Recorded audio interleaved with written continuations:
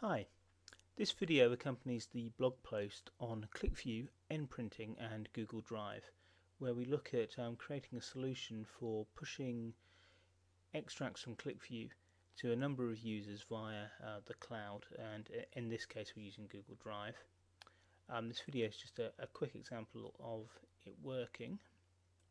So I'm going to open a file that I prepared previously, and in here we can see that we have a reduced task which is picking up our connected QlikView document, and we see here it's sending to Google Drive.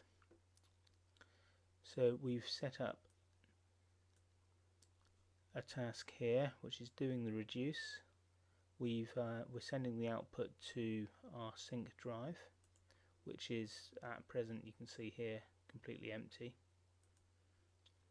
And we have a number of recipients set up, and each of those recipients, they have their own subfolder, and if we drill into the recipients we can see that we specified the subfolder here, and each of them also has a filter. So John's filter is sending him just the data for the UK, and there are similar filters set on all our other recipients. So we have the reduced data task, which is then going to push out a subset QVW for each user, and we also have a report task set up which is sending a PowerPoint report, and that's set up in much the same way, where we're outputting to our Google Drive, we're picking up a template report, and we're sending to each of the recipients.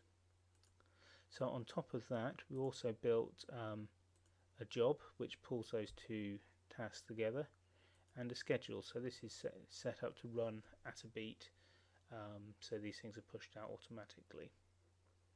We can also kick it off manually, so that's it going there, and you can see QlikView popping up in the front as it works through that.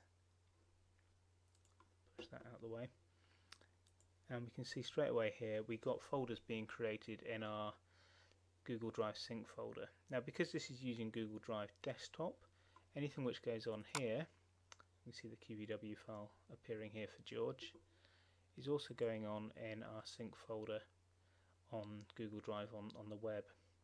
So at present we've got the three folders. Should expect the next one to appear now. Here it is. And within each of those folders the files are being created. So we've got the QVW file there already. Expect the PowerPoint file to appear shortly. But what we can do for each of these folders, we can set up sharing. So we select here to share,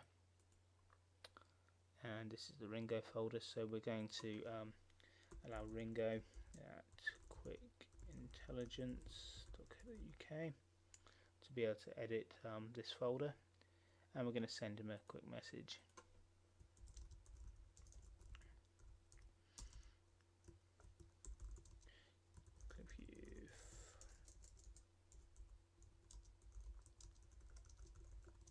Here, and we're going to share and save that,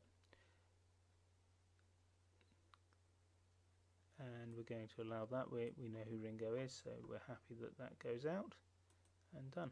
So Ringo will be receiving an email, and that will tell him that there will be files available for him. Now hopefully NPrinting, yep, has now finished all of those tasks.